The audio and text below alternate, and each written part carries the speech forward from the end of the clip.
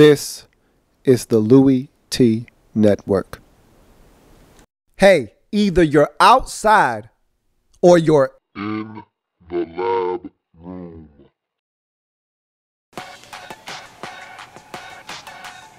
Who else could it be? Me, join me. Louie Tee, welcome. You are in the lab room, of course. I'm your host, Lou. Thank you for joining me. Day one of the 2016 NFL Scouting Combine in the books.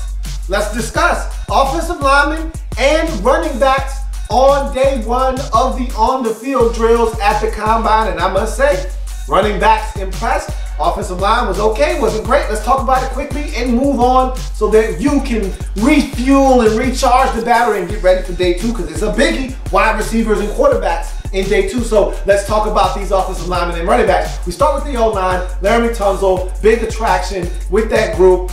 Did not run the 40, decided against it. And look, I don't have a problem with it. 40-yard dash for an offensive lineman. How often is it that an offensive lineman actually runs 40 yards? So I don't have a problem with him saying, don't want to run the 40, don't want to risk an injury. We actually saw an offensive lineman pull up lane, running one of his 40s. So I didn't have a problem with Laremy Tunsil saying, I'm not going to run the 40. I'll do it at my pro day.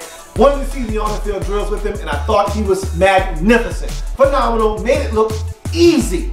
Effortless, his back, his shuffle, kick slide, all of that, the base, athleticism, quick feet. You saw it all on display on the field drills with Laremy Tunsil. I thought he was phenomenal, and I thought he showed why he's probably going to be the #1 overall selection in this draft. Ronnie Stanley, 5'2", 40. That, again, not a big deal for me. What was a big deal with me was I thought he looked a little stiff. I wasn't that impressed with Ronnie Stanley. I don't think he hurt himself. I don't think he necessarily helped himself in day one of the Combine either. I didn't think he was that impressive, to be honest with you. I saw other guys that I thought really came away and helped themselves, and I didn't think Ronnie Stanley was one of them, but at the end of the day, the tape says something else, and Ronnie Stanley is probably still going to be the second offensive tackle off the board when it's all said and done.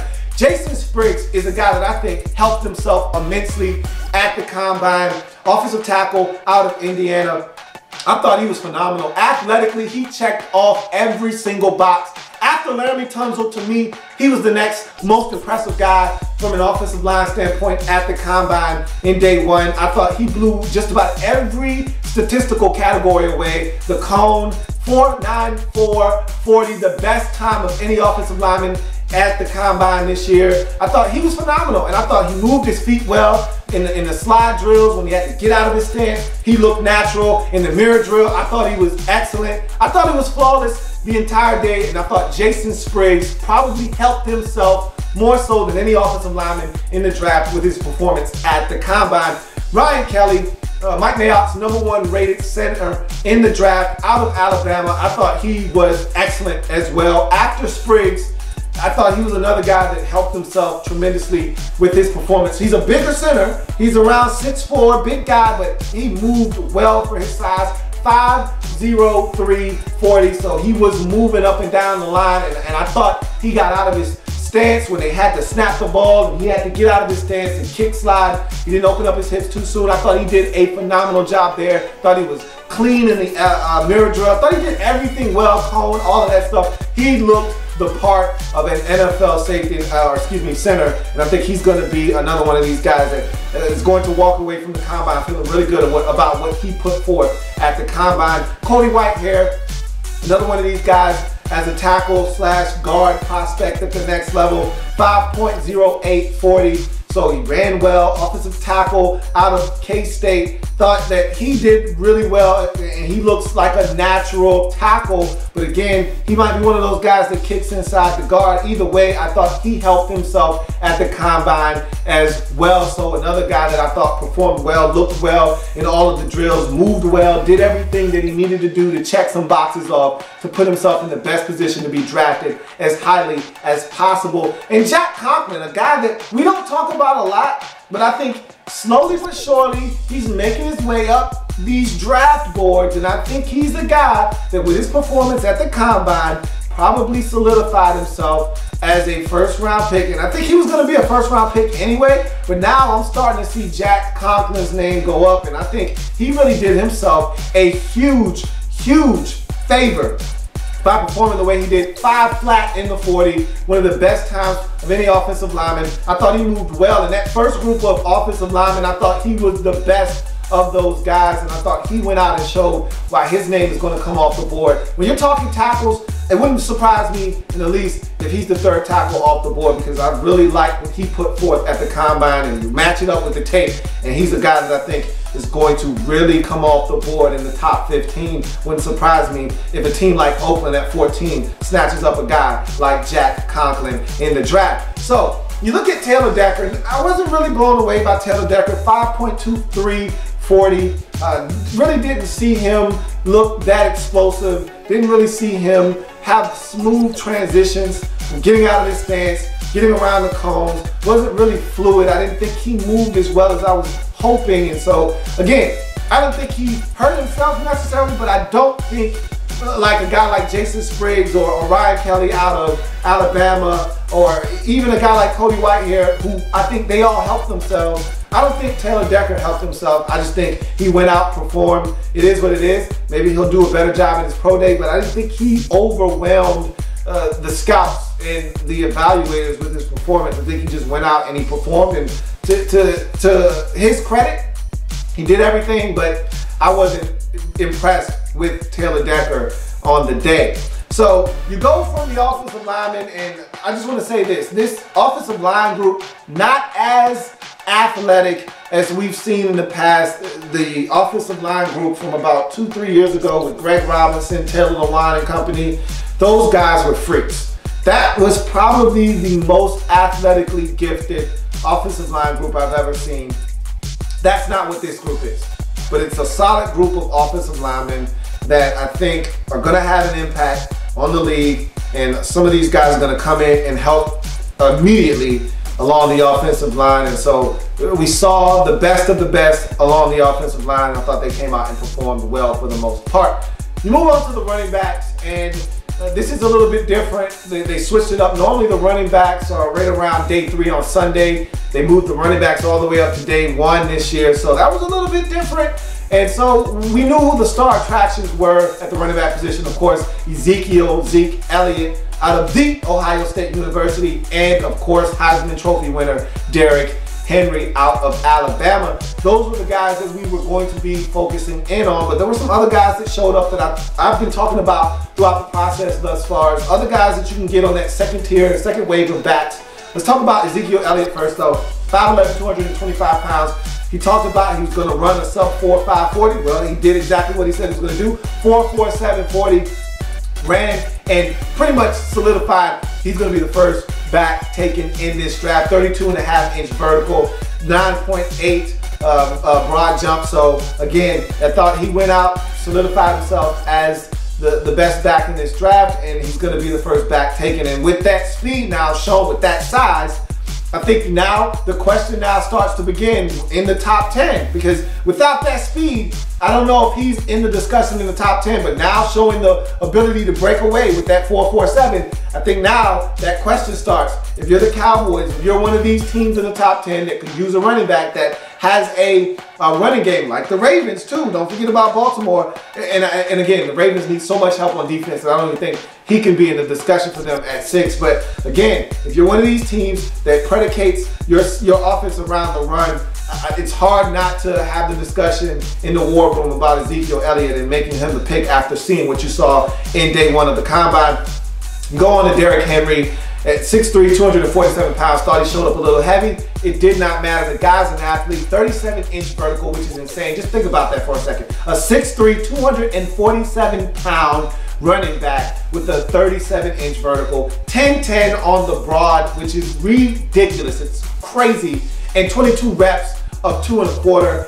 It all amounts to 4.52 in the 40, which is absolutely insane. I think his official time might have been a 4.54. Either way, it's nuts. This guy's an athlete, and I told you that he was going to run really fast, he was going to jump really high, but the fact of the matter still remains, he's not a guy with great agility, and bigger backs normally struggle with that. And let me say this about Ezekiel Elliott. I thought he struggled catching the football.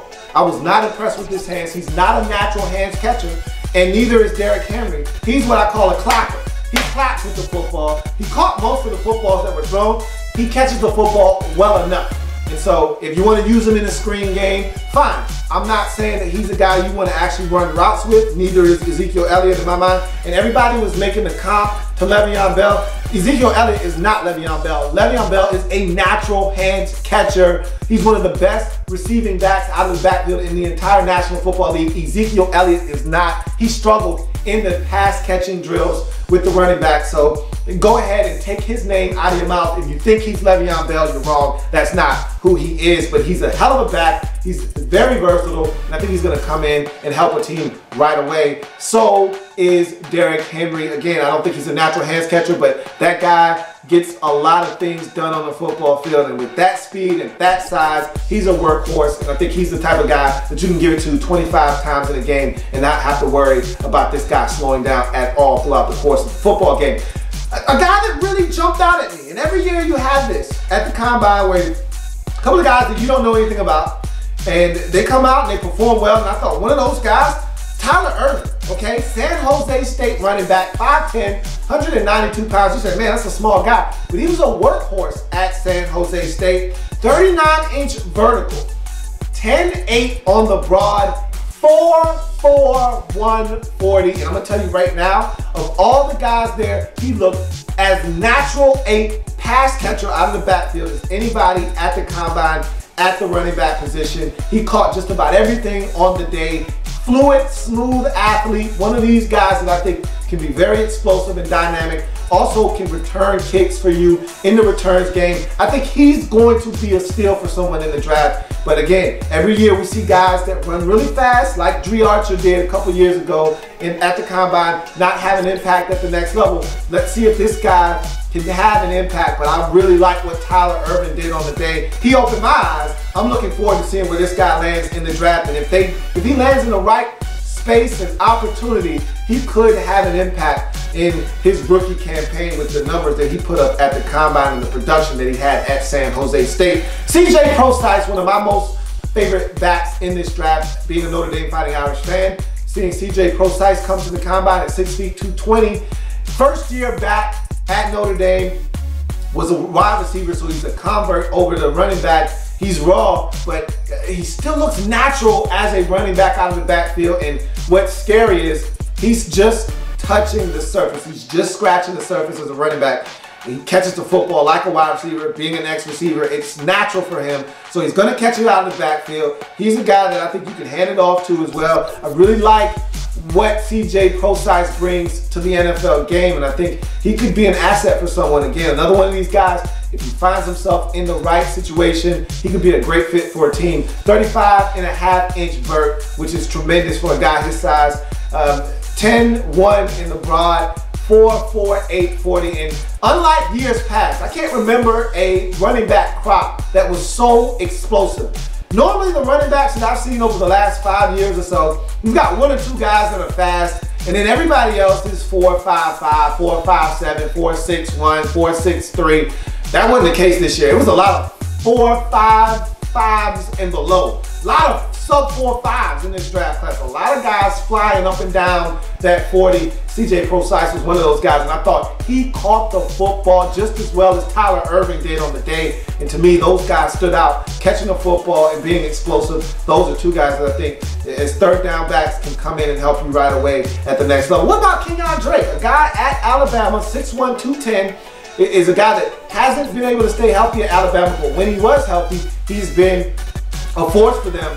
Kickoff return, we saw him be able to be dynamic in that sense in a national championship game versus Clemson with a touchdown as a kick returner. This guy can catch the football out of the backfield. They would split him out at Alabama and throw him routes, and he would win and he would score touchdowns. He can be a dynamic playmaker for you. At 6'1", 210, that's a big back. 34.5-inch vertical, 4'4", 540, so Kenyon Drake flying as well. Another one of these guys I think can help you out of the backfield as a change of pace guy. So there are a number of guys that can come in and help you out of the backfield. No Devontae Booker, dealing with the injury, talked about the meniscus and all those things he had to check out medically. If you haven't had a chance, check out the podcast, talked about that on the pod. But It would have been nice to have seen him. Have to wait on Devontae Booker and see how he's doing. But I was a little disappointed with some guys. We'll talk about that in a second. But the guy that stole the show early was Keith Marshall, Georgia running back. And it's funny, Todd Gurley, ex-teammate, said, hey, he's about to run a 4.3. So he already knew what was really good.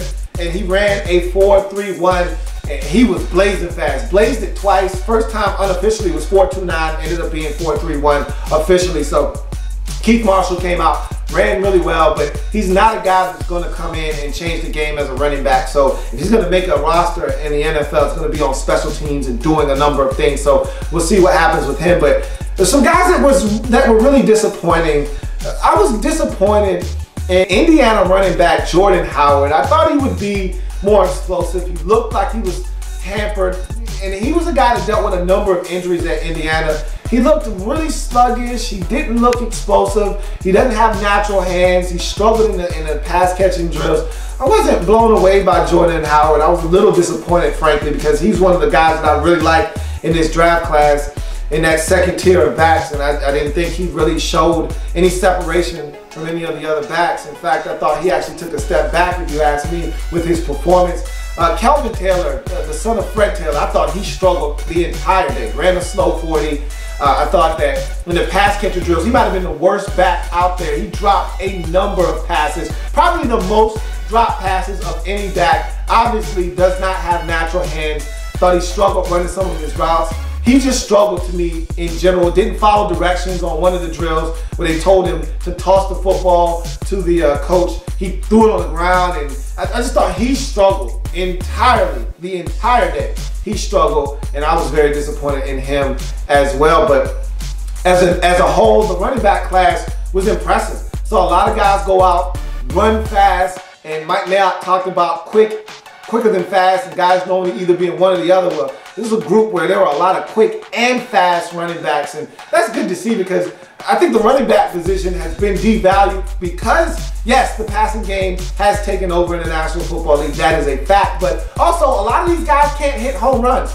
We're not going to pass over the passing game, which is big plays, and you're moving the football and you're getting the football into the end zone off of big plays through the passing game. If guys are going to get 4 yards in the cloud of dust, if we get backs that can actually take it to the house and make game-changing plays, then that might change the idea that backs are a dime a dozen, because I don't like that backs have become really disposable commodities over the last 5 to 7 years. And so if guys come out like this, that are athletic, that can run, that can change a game with one carry, with one catch, with one screen, it may change the way we look at running backs in that position, and maybe we'll value it a little bit more moving forward. But that's day one of the combine. Come back, we'll cover day 2. Big day tomorrow, quarterbacks and receivers. We'll have a lot to break down tomorrow. If it happens in the National Football League, whether big or small, we cover it all here in the lab room. Come back and join me as I continue to break down anything and everything